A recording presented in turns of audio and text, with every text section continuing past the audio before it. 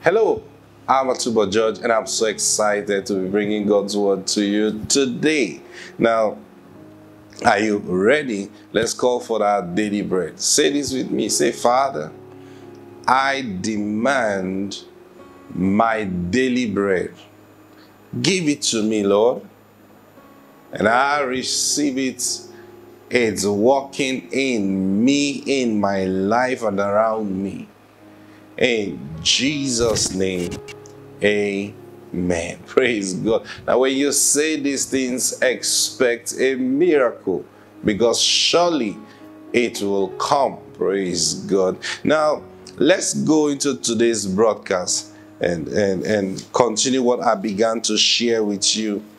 We've been talking about walking in God's spiritual financial intelligence. Let's just pray. Father, we bless you for today's broadcast. Thank you for everyone listening and watching right now. Thank you for your spirit of truth who guides us into every truth. I declare even now, burdens are being lifted, yokes are being destroyed in the name of the Lord Jesus Christ.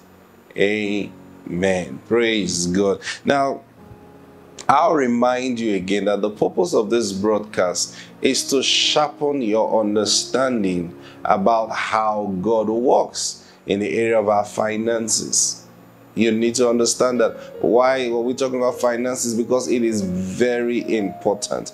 To a great extent, it has a lot to do with everything in your life. If you don't master it, then you will become a slave to it. That's why I'm sharing these things with you. So you truly know how not to become a slave to mammon, but rather trust God. See, listen.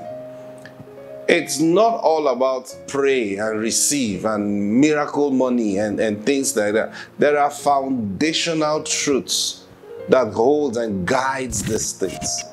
And now those are the things that if you have, go to sleep, money will come to you. But if you don't have these truths, see, Jesus made a very powerful statement when the disciples asked him, why do you teach in parables? He said, because unto you it is given to know the mysteries of the kingdom.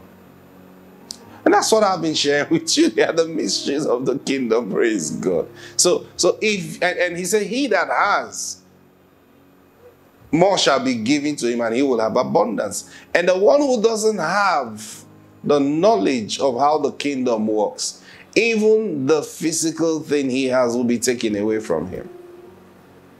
So I'm taking all this time to teach you the foundation, the background of what is making me act the way I do, what is making me so relaxed where finances are concerned, what is making me focused on the kingdom of God and not on money. See, this is the secret.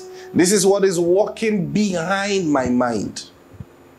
And how did I get these things? The Spirit of the Lord taught me. See, so it's in fulfillment of the scriptures. You know, some people get angry when you say, God taught me. You say, why can't you say you read it? I didn't read. You see, now I read a lot of books. Understand what I'm saying?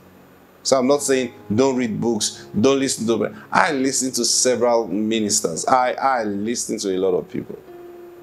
But you see, I never form an opinion on a truth except I hear from the Holy Spirit. And he's our teacher. John said he's the one that will teach you all things. Jesus said when he comes, he will teach and he will guide you into all truth. That's true in my life. I can't lie against the Lord, praise God. And I can lie against my own experience. Praise God. So that's why I'm sharing all these things with you. So yesterday we got talking about how the Lord taught me concerning tithing, and how I began to realize that, man, this is a big. See, that's why, I can never agree with people who say, we are not supposed to be tithing anymore. Tithing. No. When I hear such people, based on what the Lord has taught me, I know they don't understand the subject of tithing. I mean, my apologies to them, but that's just the truth. They don't understand the message of tithing. Now, turn your Bibles with me to Deuteronomy chapter 8. I will show you something.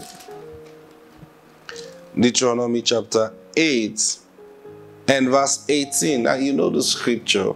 You can't hear anybody teach on finances without the scripture.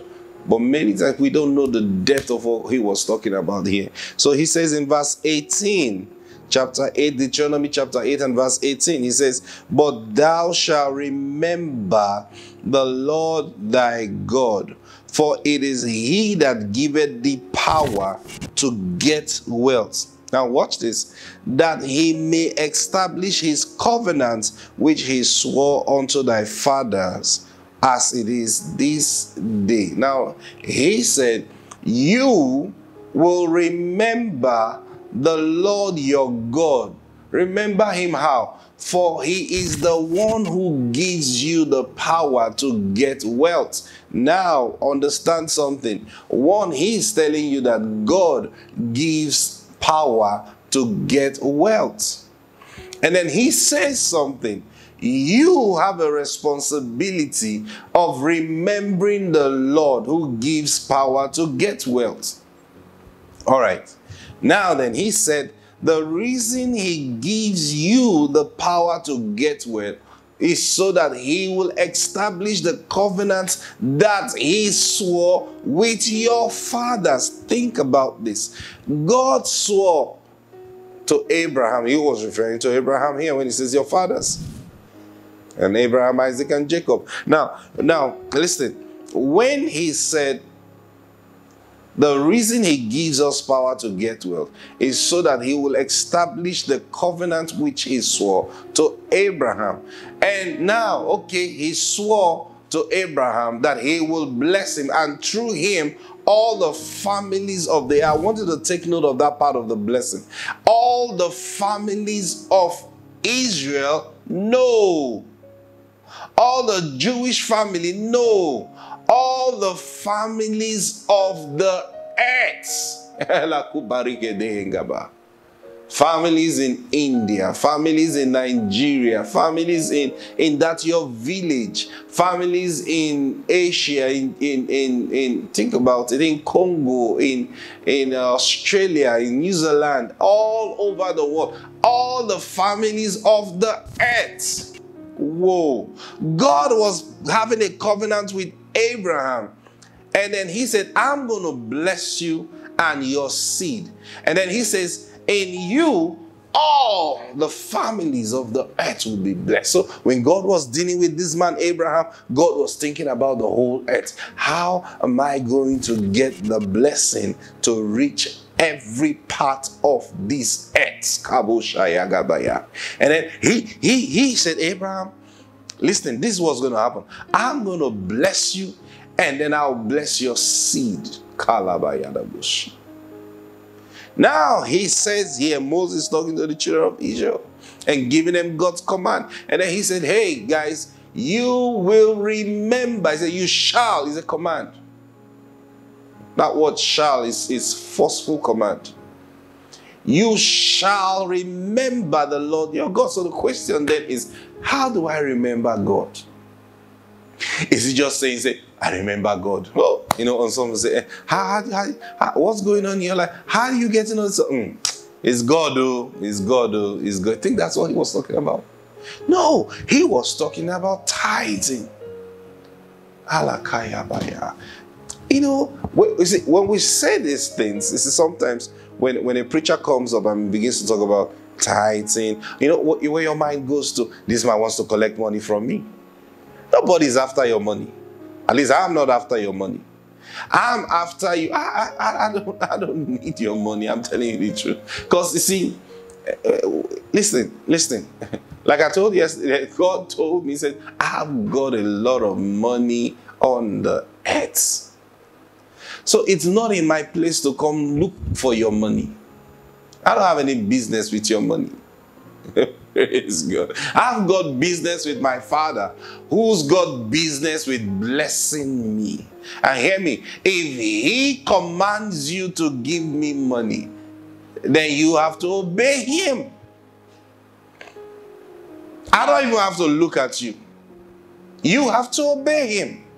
And it's the same thing. Now, when he says, you shall remember the Lord your God, he was talking about tithing. What's he talking about? Every time you get blessed, you remember one thing. Beroshie, listen, if you catch this, really, you are beginning to enter into God's intelligence where money is concerned. So, when I get blessed, the first thing that comes to my mind is what? I remember the Lord. Thank you, Lord Jesus.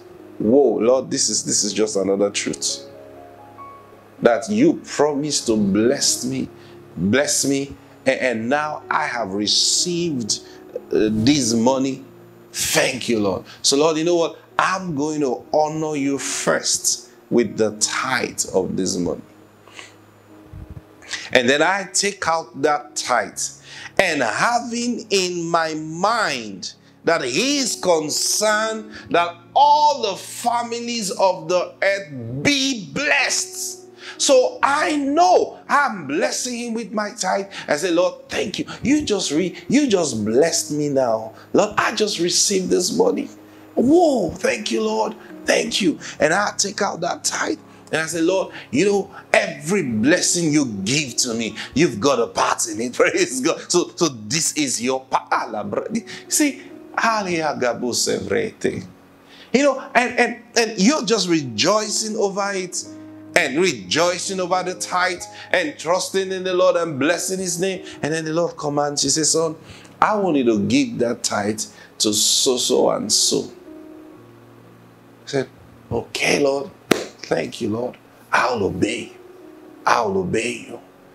And then I make a call or make a visit. If someone I know directly, you know, I make a visit. And I say, hey, how are you doing? The Lord spoke to me and said, I should give you this. Or call the person on the phone. The Lord said, I should give you this. What do you think is going on? The covenant that God established with Abraham is being brought into fulfillment. Why? Because suddenly a family becomes blessed because of Abraham.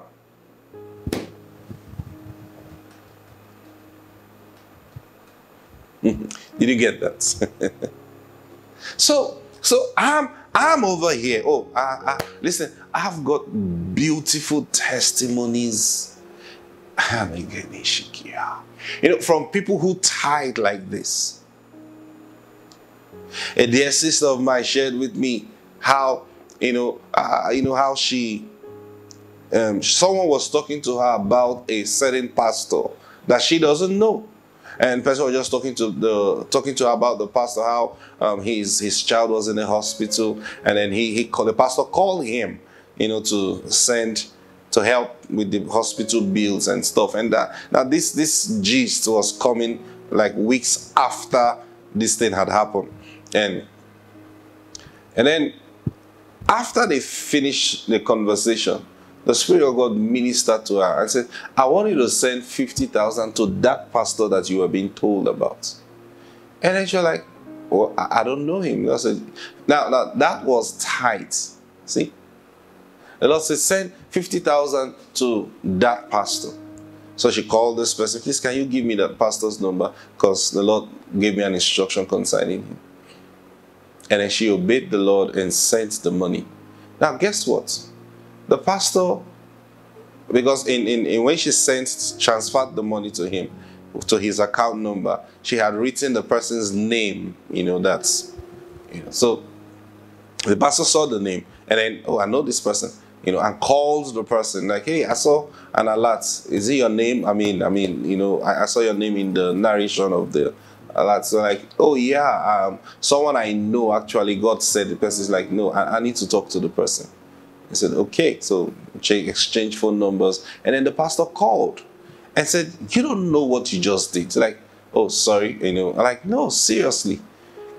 Now, the pastor has been preaching without the microphone for a long while. And then he began to release his faith for a microphone.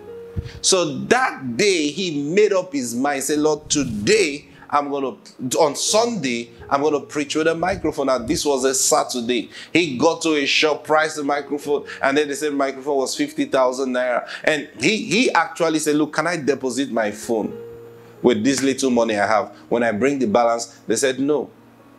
And he left that place. He was hurt. He was like, Lord, I have to preach tomorrow with a microphone. And then suddenly he received that alert, 50,000 naira. He bought the microphone, preached on Sunday with his microphone. Now, what do you think happened? Through you, all the families of the earth be blessed. Thank you, Jesus. I'll talk to you again about this tomorrow. God bless you. Bye.